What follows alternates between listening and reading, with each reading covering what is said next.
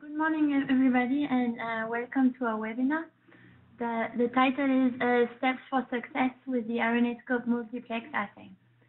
So the agenda will be as follows. So first of all, I will present an overview of the RNAscope technology and the assay workflow. Then I will go through the experimental design and the assay setup with the RNAscope Multiplex Fluorescent Assay. I will give you some tips on how to get started and successful, and also a few tips on for troubleshooting.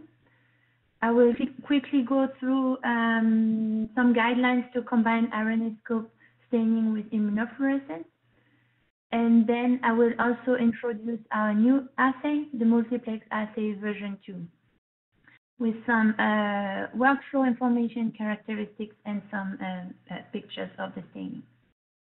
So first of all, for those that are not familiar with the RNAscope technology, I will go through the principle and the workflow of the technology. So the RNAscope in situ hybridization is a specific and sensitive method to detect RNA biomarkers in cells and tissues with the morphological context. The hybridization and signal amplification system is based on a unique probe design that gives simultaneous signal amplification and background suppression. So the probe design, we design probes that are sets of Z oligonucleotides. Those Z oligonucleotides work as pairs. And I will go through the detail of how it works on the next slide. So with these pairs, there's a preamplifier molecule that binds to these pairs of oligonucleotides, allowing a specific signal amplification. We have multiple assays that allows chromogenic detection and fluorescent detection. The technology allows single RNA molecule detection.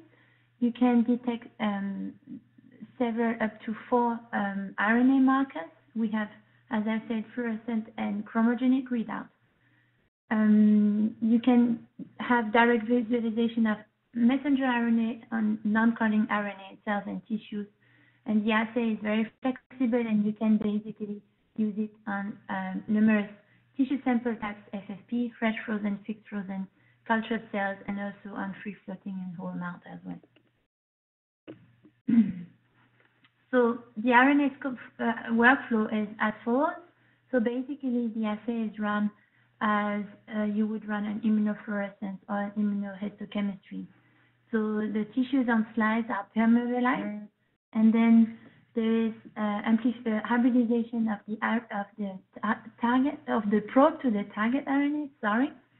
And then there is a cascade of hybridization events that amplified the signal, and then the signal is visualized as dots, and those dots can be quantified because each dot represents one RNA.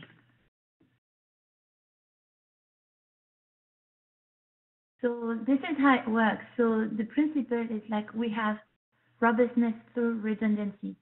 So basically, even if your RNA is degraded or is partially accessible because there is RNA binding protein bound to it, you will still be able to detect it.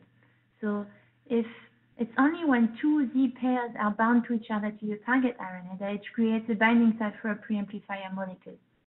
So if only one Z is bound, or one Z is bound unspecifically to any other RNA of the transcriptome, there will be no binding site for the preamplifier that is created, and therefore no amplification of the signal. So no unspecific signal.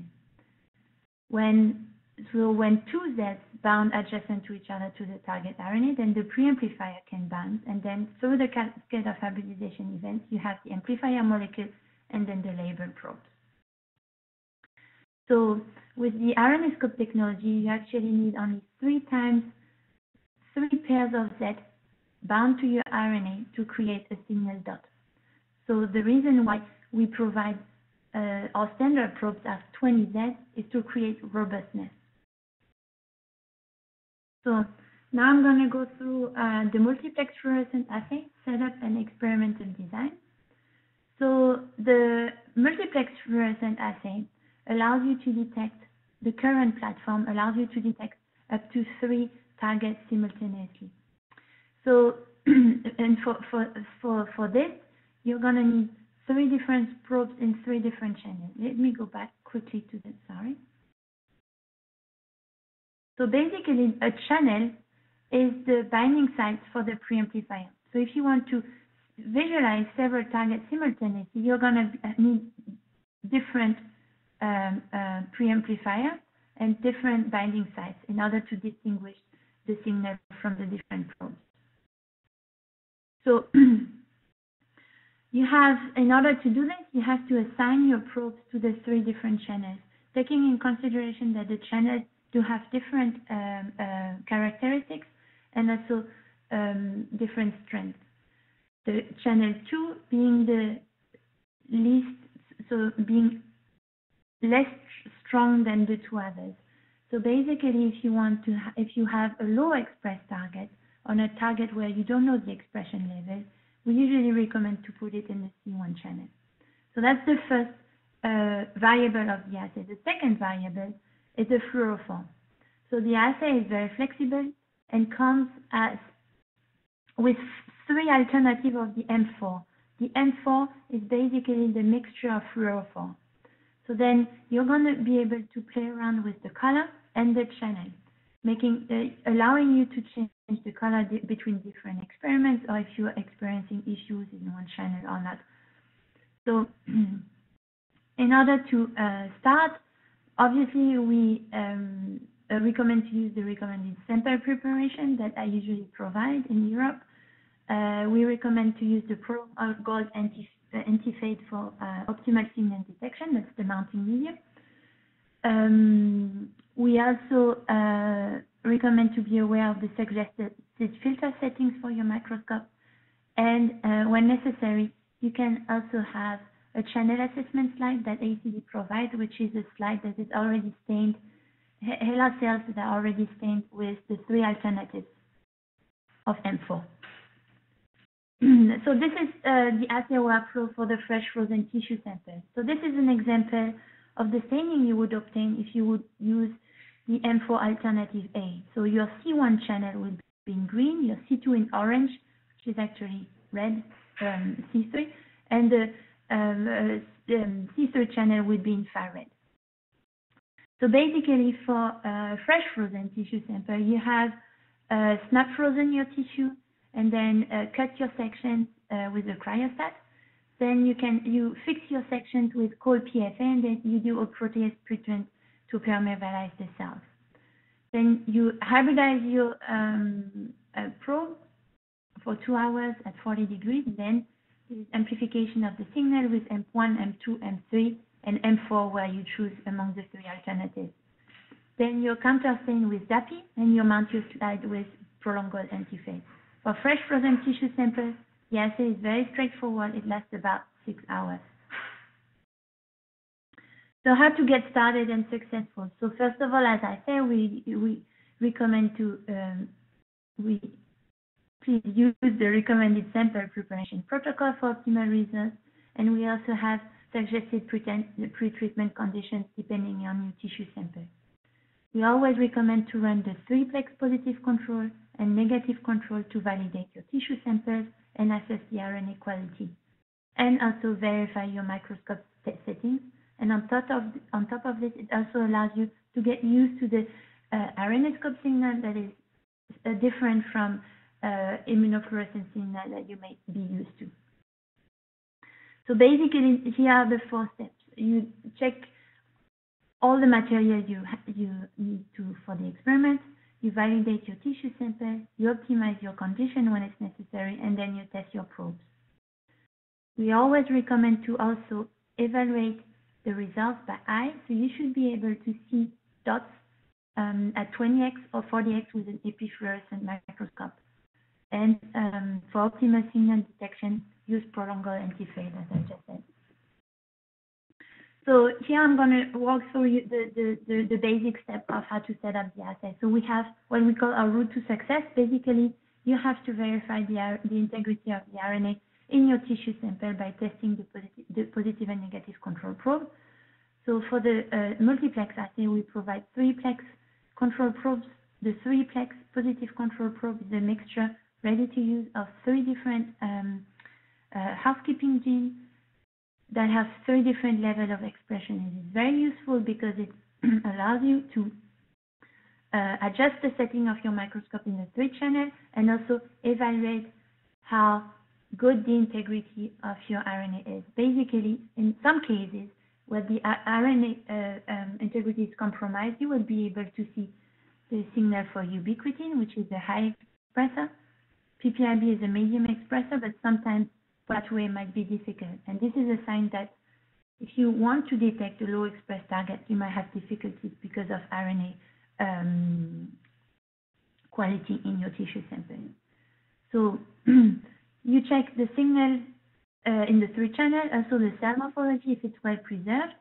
If this pass, meaning that the PPIB score is above 2, meaning 4 to 9 dots per positive cell, and the DAPI negative signal is close to 0, less than 1, meaning 1 dot every 10 cells is acceptable as negative control. And if it passes, so, sorry, there's a 3, but that's a 2. You can run the target probes. If it fails, then you need to verify the workflow, optimize the pre-treatment, check the RNA quality, and ultimately maybe test a new tissue block. So this is, for example, an example of step 1, the validation of samples and assessment of RNA integrity with the 3-plex positive control in hippocampus. This is M4 alternative B, mouse fresh frozen sample, 16 macro meta section, and 30 minutes protease for treatment. And then, so the assay passed, morphology is good. I see signal in the 3 channels, so I can move forward with my target probes. And this is what an example of what it is. Mouse cannabinoid receptor 1, mouse dopamine receptor 1. On the other side, dopamine receptor 1 and 2. Here in hippocampus, you see cannabinoid receptor 1 expressed in pyramidal neurons, and dopamine receptor expressed here near hippocampus. And here in the striatum, you see dopamine receptor and 1 and 2 differentially expressed. This was also done in mouse fresh frozen brain, 60 micrometer section, and 30 minute protease for treatment. So I'm going to walk through a few tips of troubleshooting with the RNAscope Multiplex Fluorescent Assay now. So there can be a great impact of fixation and pretreatment condition, and this is illustrated here. So basically, Julie here, who gave me her picture, made an experiment with what we call the standard conditions that are recommended in her protocol. She did a 15-minute fixation with cold PFA and 30 minutes protease for. She was not satisfied with the morphology, with the nucleus being, the DAPI staining being weak and the nucleus membrane being destroyed.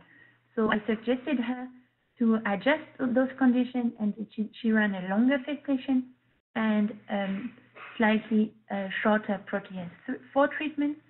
She didn't lose in signal specificity and in signal intensity, but however, the nucleus were much better preserved. So those parameters you can play around depending on what is your goal. Some people wish to detect as much as they can, so they would compromise on cell morphology.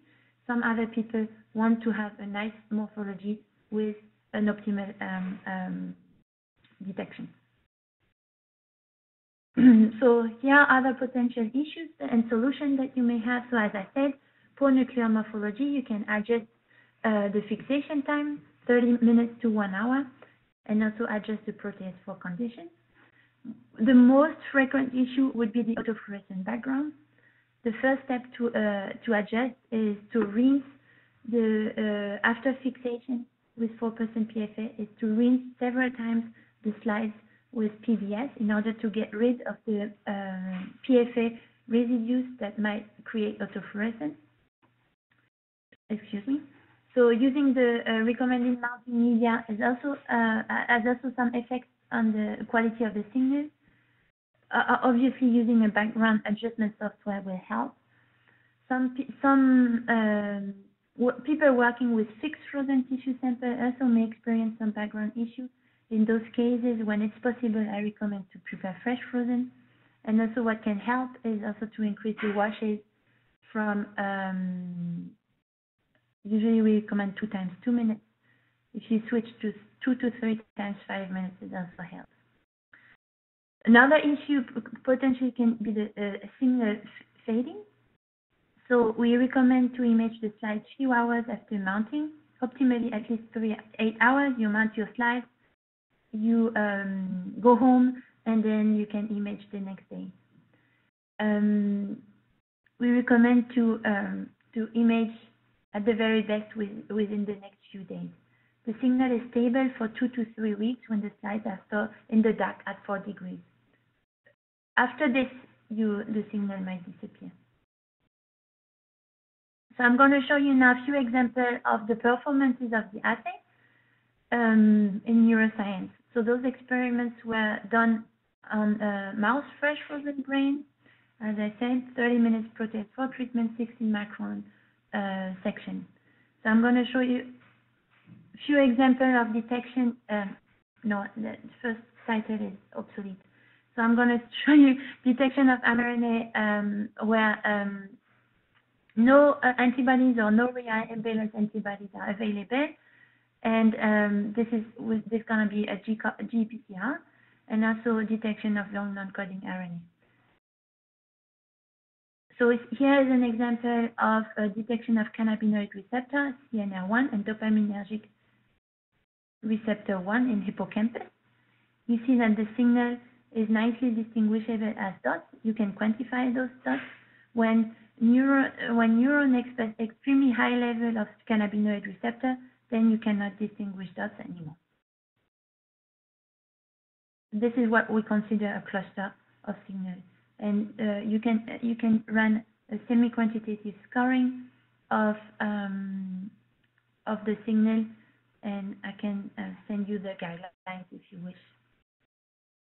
So this is another example, the same image, but in another area. Sorry, this is also another example at the hippocampus of sorry about that. Cholinergic receptor muscarinic 3 and dopamine receptor 2. Those two receptors are known to have extremely challenging antibodies. So therefore, RNAscope is a good alternative when you want to detect those targets in tissue samples. So here is also an example of detection of 2 long non-coding RNA.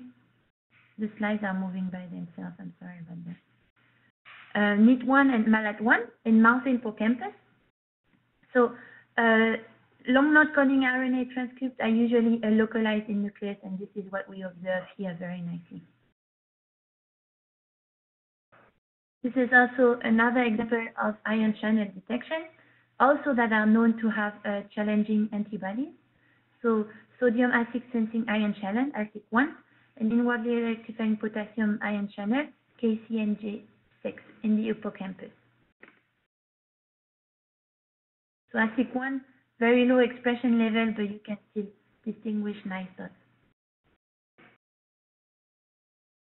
So now, after presenting those 3 examples, I'm going to go quickly through guidelines to combine RNAscope with immunofluorescence. So it's possible to combine RNAscope with immunofluorescence or IHC.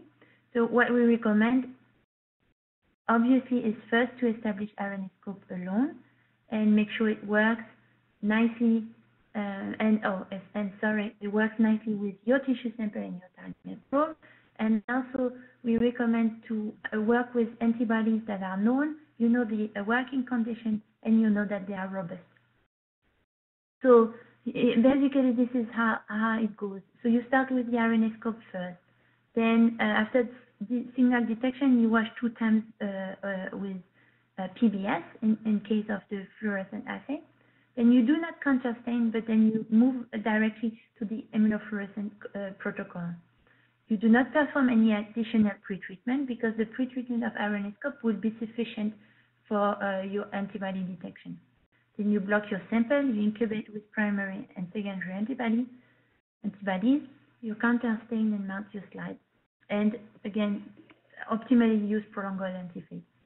You might need to adjust the conditions, such as the concentration of the antibodies, the RNAscope protease condition, and also you might want to consider signal using TSA to amplify the signal of immunostaining. So we do not provide a protocol to perform RNAscope with immunofluorescence, basically because there's a high variability of the success of this combination, and it's highly dependent on the epitope itself and the antibody. Basically, the protease treatment of the assay, but not only this, also the incubation of the section with the hybridization buffer that contains detergent, and also the numerous temperature changes and washes is going to affect the integrity of your epitope. And each epitope respond differently to this RNAscope conditions. So you're going to have to play around a little bit with the condition. But some antibodies are very straightforward. You try it once and it's working. Some others are more challenging. But that's basically what it is with immunofluorescence in general.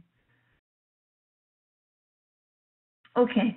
So now that I've gone through the current assay and the multiplex fluorescent, I'm going to introduce you to the multiplex fluorescent assay version 2, which is a manual assay. So the multiplex fluorescent assay comes, sorry, there's a typo. You can multiplex up to 3 probes. It works in combination with TSA reagents. The last step of the signal amplification is the TSA. For this, you're going to have to purchase the fluorophore from PerkinElmer. We recommend to use TSA Plus. This is the list of the 3 fluorophore you will need. But when you run a manual experiment, actually, you can purchase this kit with this product number that contains all 3 fluorophore in smaller quantities. This will actually be enough for, I would say, 50 to 100 sections. With this new fluorescent assay, there is a 4-plex capability, and you can purchase also this 4-plex ancillary kit. And for this, you will have to use the PerkinElmer Opal 7 color kit. That is a little more expensive than this trial kit. So here are the kit components. So the multiplex manual multiplex kit, as I said, it's a 3-plex capability. It has been optimized for FFPE tissue samples. This is definitely a new feature of this assay because the current assay is not optimal for FFPE tissue samples because of autofluorescence issues. So it has improved signal intensity. The dots are brighter, and the channels are balanced because of this TSA amplification. So you don't need to go through this channel assignment step. So here's the list of what is in the kit. It contains the detection kit, the amplifiers, and the DAPI, the universal pretreatment, the H2O2, the target retrieval, and the protease reagent.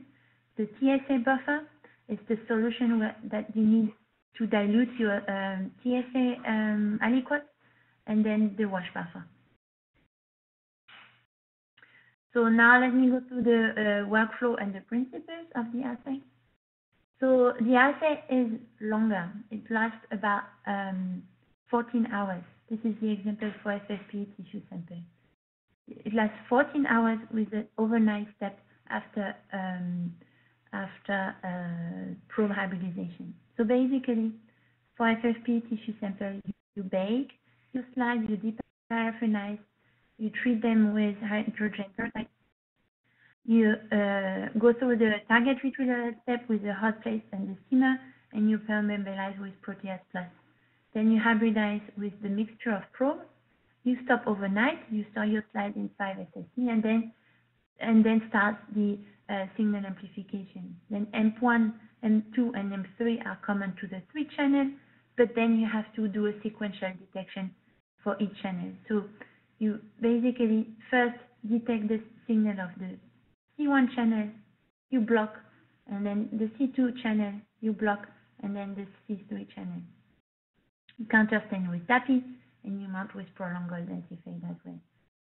Please be careful that this is a new amplification system, and those amplifiers are absolutely not compatible with any other RNAscope amplifier.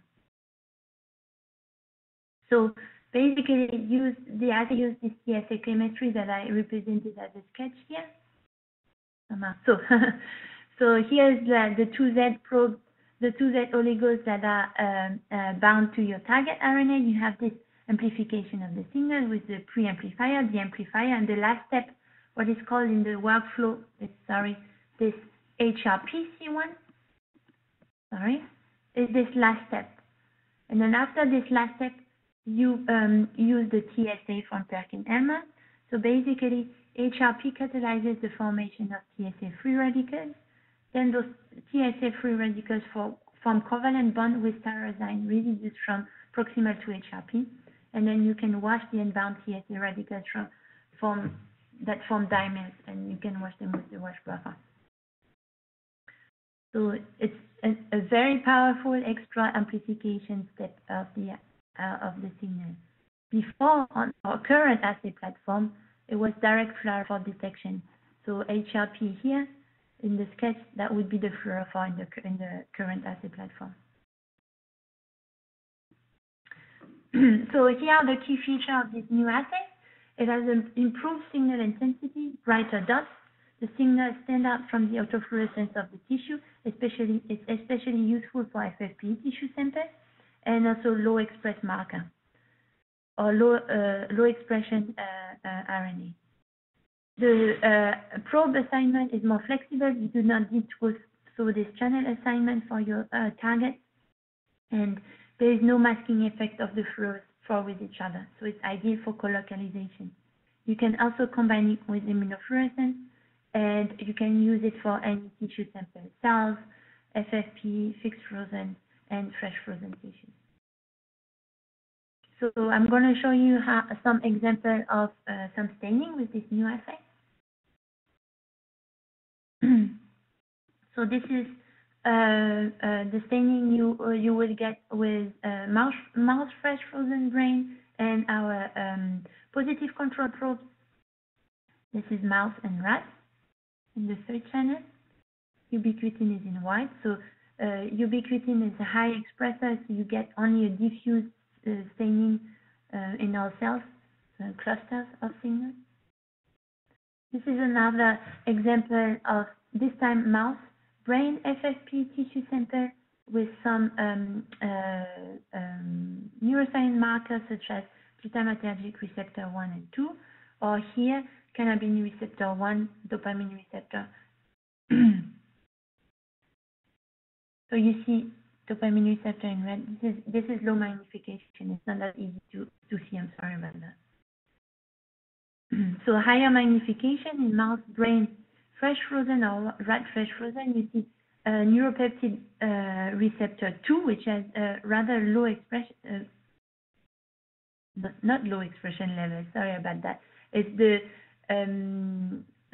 5 that are lower expression level, but you can nicely distinguish the signal in this case. And now, this is the biggest application of this new assay, FFP tissue sample.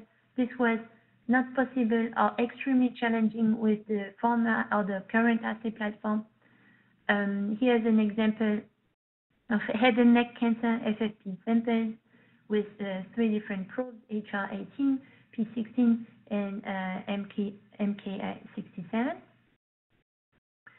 And here a breast cancer tissue sample, keratin19, PCAM1, and MKS67. You can nicely distinguish the signal and the different cell types that express the different targets.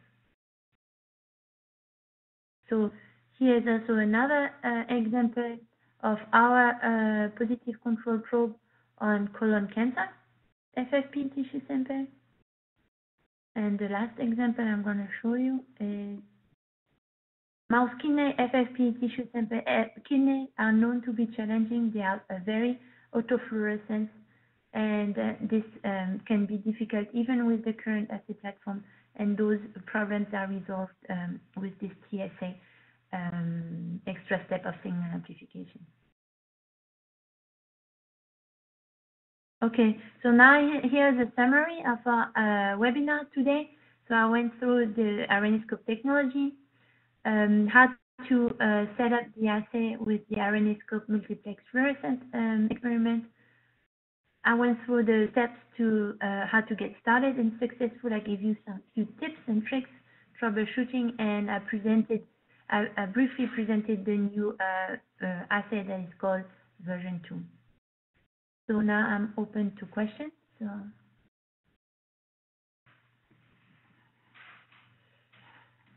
I will look through the chat. If you have any questions, just write them down. Normally, I'm able to see them. Wait.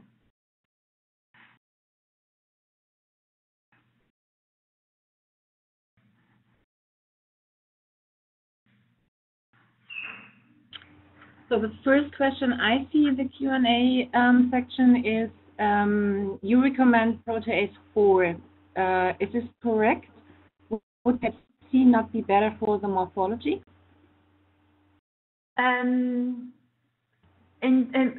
Yes, we recommend for fresh frozen tissue sample. We recommend protease 4.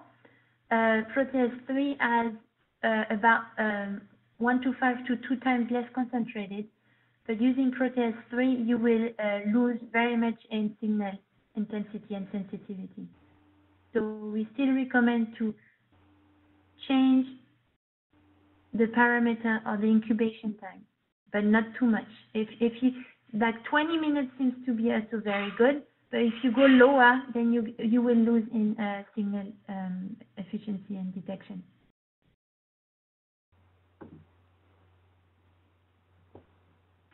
Okay, then I see another question. Do you find any problems with the pH of samples or DAPI when using PITC as a label?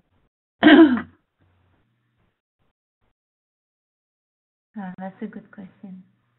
I think if the pH is too acid, then you're going to have problem with the stability of the amplification tree. So yes.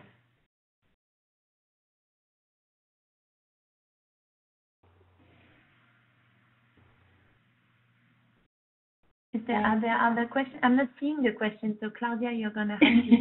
You need to look in the Q&A part, not in the chat part. So I have another one. Will the assay work even for FFPE tissue with quite high autofluorescence, such as lung tissue? Yes, the new assay for sure. Yeah, definitely. This is the main application to it. So basically, the current assay was absolutely not recommended for FFP tissue samples. This is why we came out with this new version. Okay, then I have, hello, we would like to use RNAscope both on fresh and fixed frozen tissue, but after the boiling part, our samples disintegrate. How necessary is the boiling for the protocol? So I've seen, so it's a common problem. So basically, you have to use the superfrost plus slides. This is definitely a critical step. For fixed frozen tissue sample, sometimes reducing the temperature of the target retrieval might help without compromising the signal efficiency. I know some people who just skipped it and increased the protease treatment. So if you face this problem, I would say contact me, and I will give you some tips to make sure that your tissue sample stays on the slide, or to adjust the pretreatment condition. What you can do with fixed frozen tissue sample is add a post-fixation step. So after you take your samples from the freezer, you fix them in PFA again as you would do for fresh frozen. And this is going to help preserve the cell integrity and also yeah, preserve, avoid detachment. Okay, then we have the next question. To combine RNAscope and IHC, is there any recommendation of staining for RNAscope color? No. No, you do whatever you want. So if you have only secondary antibodies that are ALEXA4A8, then you switch to green channel or things like this. But no, not absolutely not. Then we have another one. Are you able to take microRNA with the RNAscope technology? That's a classic. At the moment, no. The only alternative we have is to use the BaseScope assay, and you will only be able to detect the pre-microRNA, because we need, at least with the BaseScope assay, we need at least 50 nucleotides to design the probe. Next one. Suppose I wanted to do a study of cytokines in tumor tissue associated with a contemporary IHC. Part A, is it possible to carry out a study on multiplex? And B, do we have a recommended protocol? Yes, you can do this in multiplex, and then that would definitely recommend the version 2 of the assay for sure, and recommended protocol to combine with immunofluorescence. As I said, we have guidelines, and those will be the efficiency and the success of the combination will depend on the antibody and the performance of the antibody and how the epitope is preserved during the assay. However, if you use cell markers or antibodies that are very robust, it wouldn't be a problem. A lot of people would do RNAscope for cytokines and then have immune cells marker as immunofluorescent. This is done a lot and is not an issue. Okay, then the question, how do you reduce the auto? By using version 2. So we don't reduce the autofluorescence. Basically, you cannot, because it's your tissue have this. So basically, if it's FFP tissue sample, then you cannot reduce because it's intrinsic to your sample. Therefore, the TSA expression makes the signal pops out of this autofluorescence, and then you do not need to expose so long. So basically, you do not see the autofluorescence anymore. If you are working with fresh frozen tissue sample, then as I said, you can wash after fixation and increase the washes after hybridization and amplifier steps, and this usually does it, helps.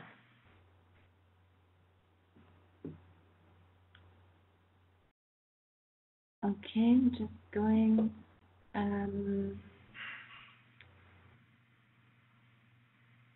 Going back to the question with the cytokines in tumor tissues, the person is asking if it would be possible to have a written response. Her audio is not perfect. I think we definitely will follow up with you after the webinar. So yeah, sure. I'll write you an email. Don't worry.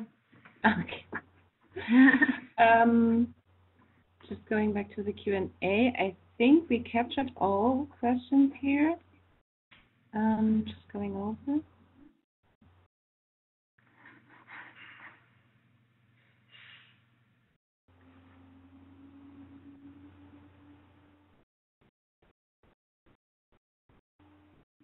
No, I think so. We captured all questions we have in the Q&A. So if you have any more questions, just please type them into the Q&A. Otherwise, Morgan, could you bring up your slide with your contact details? So that exactly, that's what, yeah.